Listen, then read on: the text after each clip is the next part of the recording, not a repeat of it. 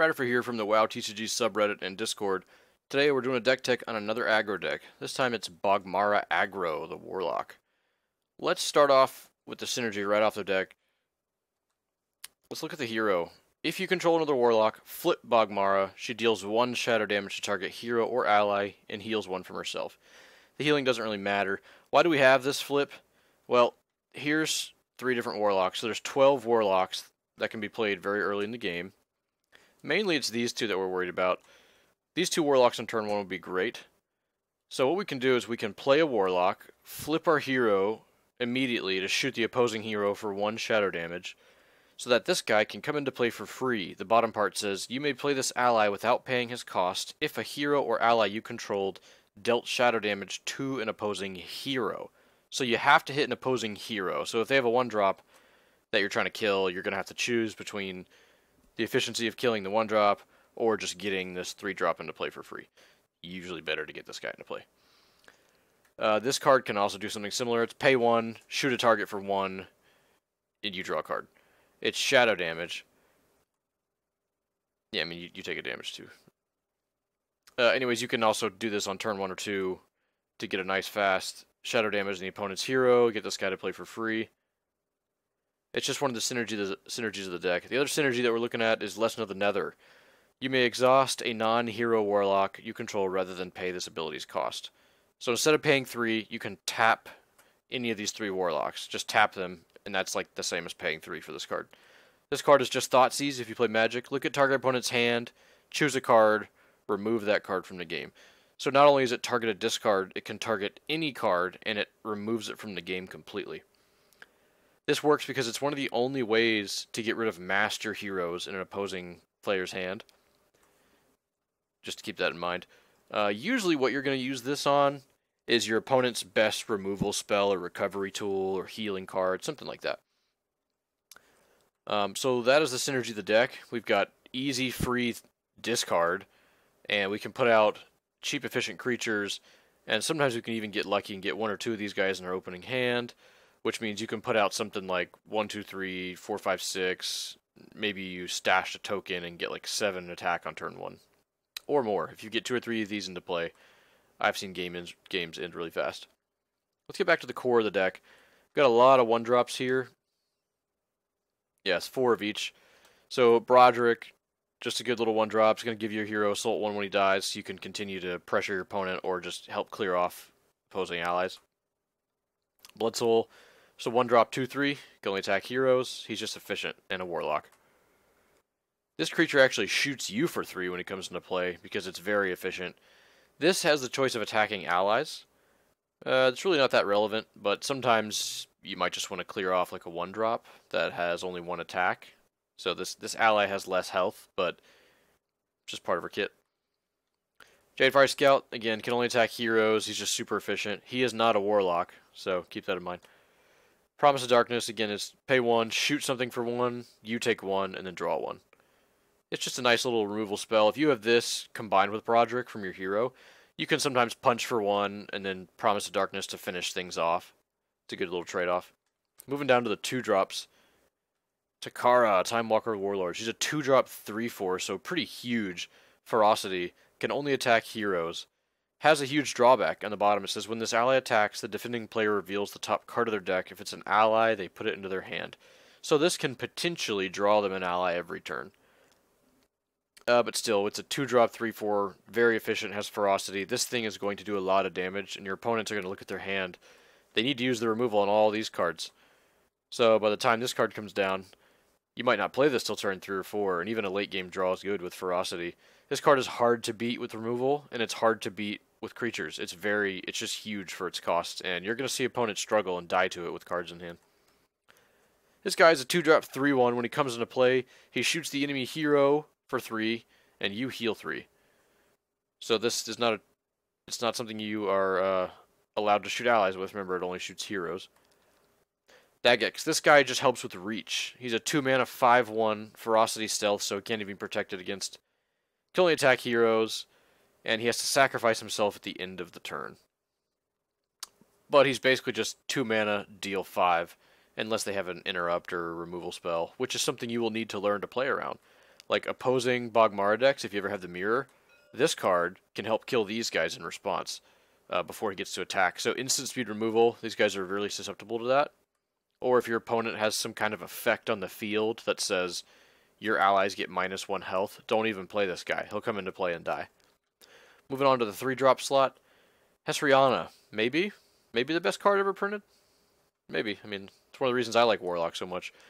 When she enters play, remove target opposing ally from the game, and then she has that card's printed powers while it remains removed from the game. There's pretty much barely any ways to get back any of your removed from game allies. So this is just, if you play Magic, think of Fiend Hunter, but it's permanent. There's no way they can ever get the creature back, and Fiend Hunter gets the card's text. And it's 2 attack. It's pretty nuts. This is one of the biggest 2-for-1s just ever created in this game, and this card by its own has rendered some cards completely unplayable. This will always swing a trade in your favor. Your opponents just don't have much. If you have this, you'll always eat their creature. You get a creature. It works with all kind of crazy card printed effects if they have like interesting like shadow resistance like this guy. Or if you exile a card that has ferocity, she has ferocity now, so she can come in, immediately kill their creature or remove it, and then have ferocity, trade and hit another creature.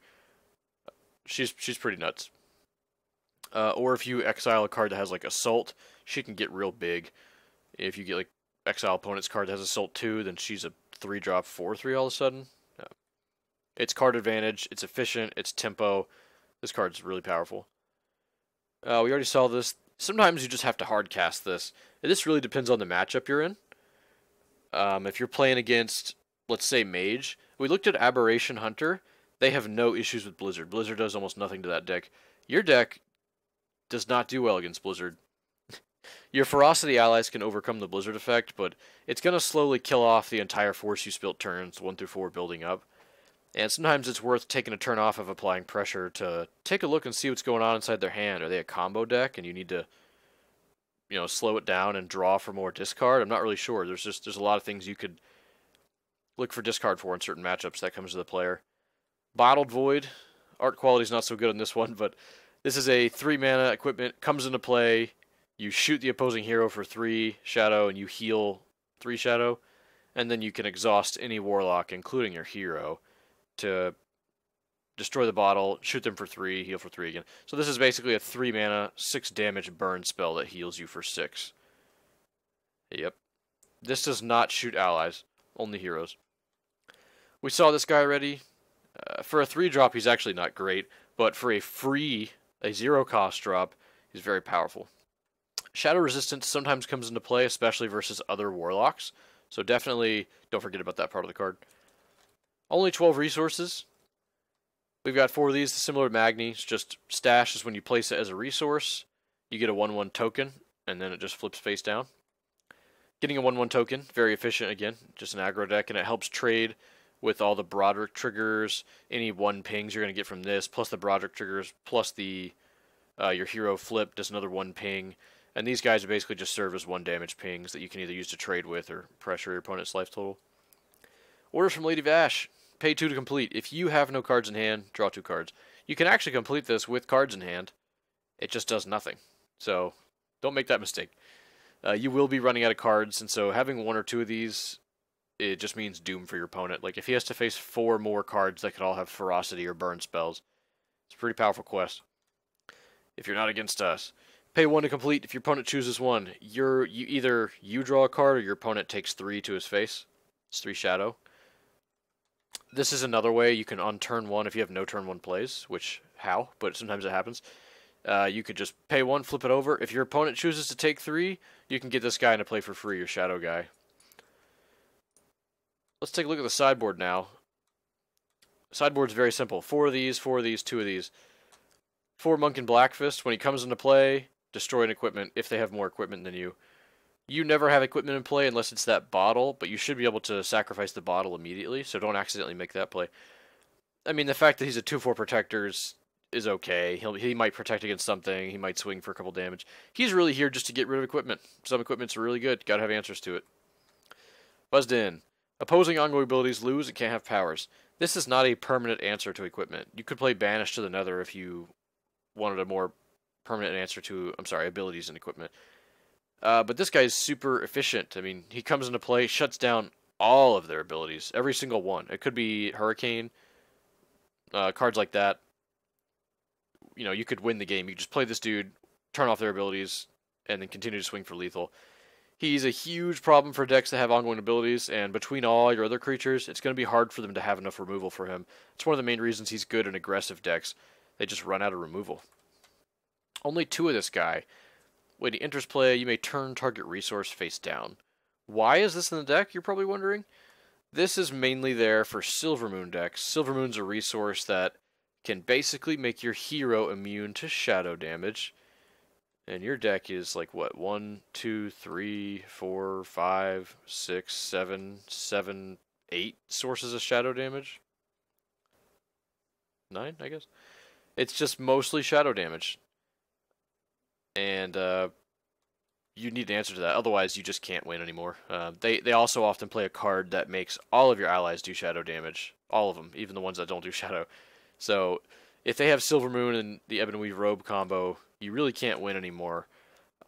So you sideboard these guys in. This is also good against the Girdle decks that use Twilight Citadel to make some Dragonkins and draw a lot, but that deck's super slow anyways. I don't know that you'll be having a lot of trouble with it. But that's the deck. It's very efficient, very fast. Having the added discard and a lot of turn 1 plays, this deck's a lot more explosive than Aberration, Aggro, Hunter, Werewolves, whatever. It's a lot more explosive. You can go like turn 1, Bloodsoul, hero flip, shoot the opponent's hero, get 2 of these guys into play. The resource you played was a token. I've seen that before. So you're looking at, if you like 2 of these, it's like 6, attack, 7, 8, maybe a token, 9. So you can actually get 9 damage into play turn 1. Or even just one of these would be 6 damage on turn 1. It's very reliable.